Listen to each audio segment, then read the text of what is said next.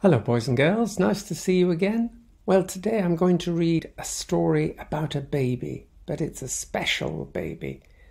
And the story's called Baby Brains and Robomom, the smartest baby in the whole world. The story's written and illustrated by Simon James. You can see on the front cover there's baby brains and there is a robot carrying a tray. Well, let's have a look inside. This looks like a good story. Baby Brains and Robomom. Before Baby Brains was born, Mrs. Brains ate lots of fish and nuts, which are good foods for brains. She also played foreign languages on headphones and read out loud to the baby inside her tummy. Mr. and Mrs. Brains were hoping for a clever baby. But when Baby Brains was born, they were amazed to see just how clever he turned out to be. When the hospital scanned Baby Brains' head, they compared his brain with a normal baby's. And they were amazed at the difference. At home, Baby Brains had no time for toys. He preferred working on the computer and doing experiments with his chemistry set. But most of all, he loved designing new inventions. Baby Brains invented the first remote-controlled self-rocking cradle. He also invented the first fully motorized stroller. But despite his brilliant labor-saving inventions, Baby Brains could see how tired his parents were at the end of each day. Once, his mum even fell asleep during his bedtime story.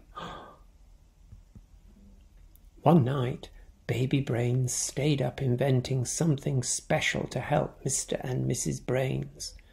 He was sure science and technology would have the answer. It took him all night and well into the next morning.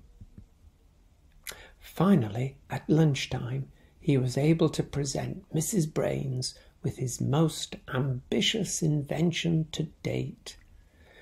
"It's Robomom," said Baby Brains. "Gosh," said Mrs. Brains, "what does she do?" "The ironing for starters," said Baby Brains. "Fantastic," said Mrs. Brains.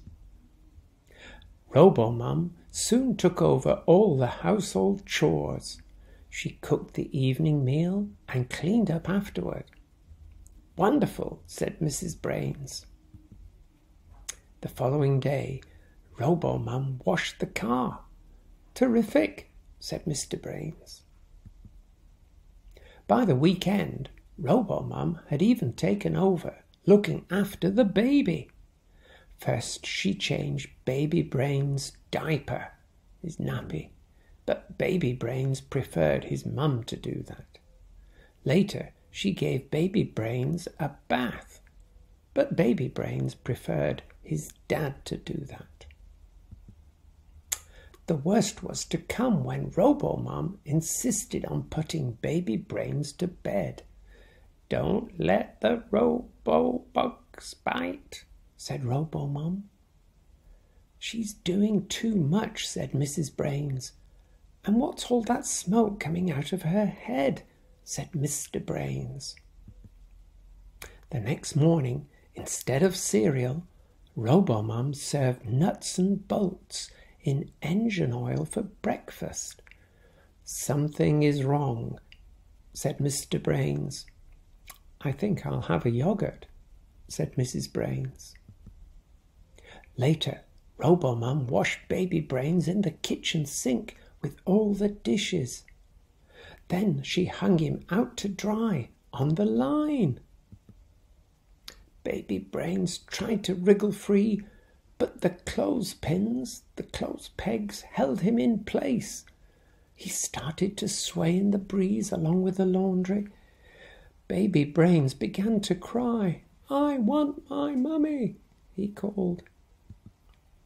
Mrs. Brains was upstairs when she heard her baby calling. She looked out of the window and could hardly believe her eyes. She raced down the stairs, through the kitchen, and into the yard.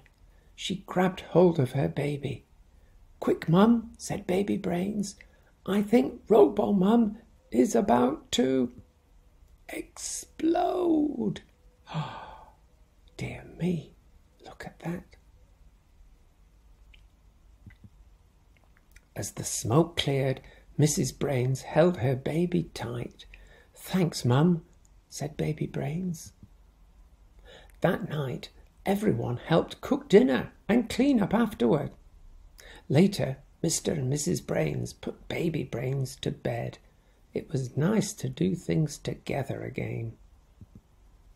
Of course, Baby Brains didn't stop inventing. Soon, he came up with something he was sure his mum and dad would enjoy. It was the new, improved Robomom 2. Well, smaller than the first one. The end.